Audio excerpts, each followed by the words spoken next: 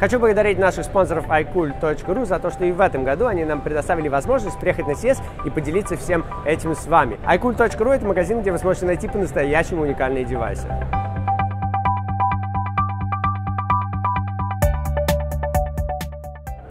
Всем привет! Мы сейчас находимся рядом с компанией под названием Neptune, а то, что вы видите у меня на руках, это не телевизор, это часы от этой компании, которая называется Pine. Что такое Neptune Pine? Это часы, которые работают на андроиде. У них есть 512 мегабайтов памяти, они идут в вариантах 8, 16, 32 и 64 гигабайта. Также в нем стоит достаточно неплохой процессор, это Qualcomm Snapdragon 1.2, если я не ошибаюсь. Да, 1.2 Dual Core. Android Jelly Bean 4.1, у них есть Wi-Fi BGN, у них есть 3G, NFC и GPS.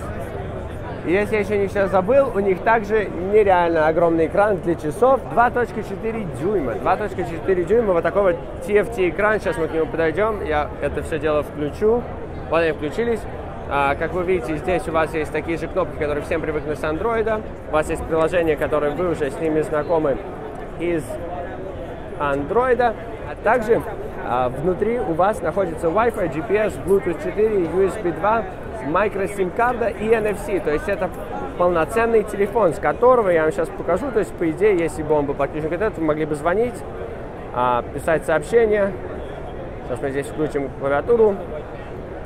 У вас также есть контакты, конечно. То есть, ну, все то, что вы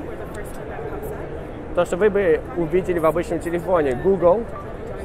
Google Now прямо находится внутри телефона. У вас здесь находится микрофон и спикер, который позволяет вам разговаривать через эти часы. И, конечно, позволяет Google Now на них нормально работать.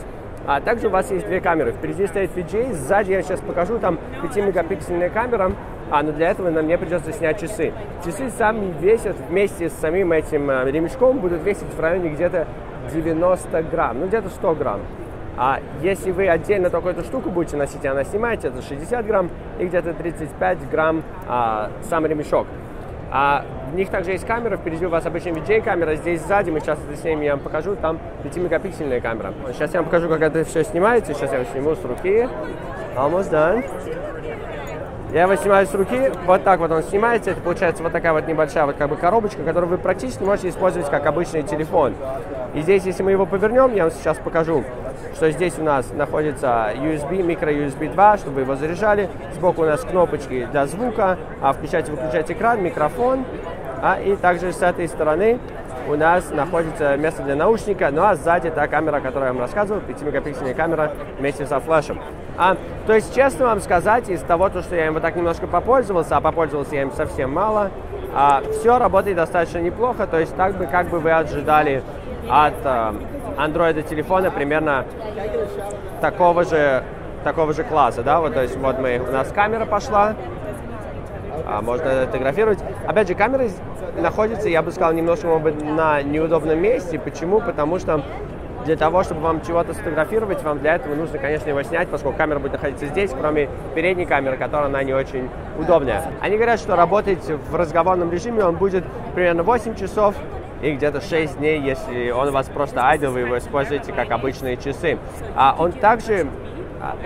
Он не водонепроницаемый, но если, то есть вы можете в него пролить воду, но не опускать его под воду. Так что решать вам. Мне лично достаточно понравилось. Это интересный, я бы сказал, как концепт, который они уже скоро будут продавать. И размер мне совсем даже не мешает. Опять же, компания Neptune, часы под названием Pine.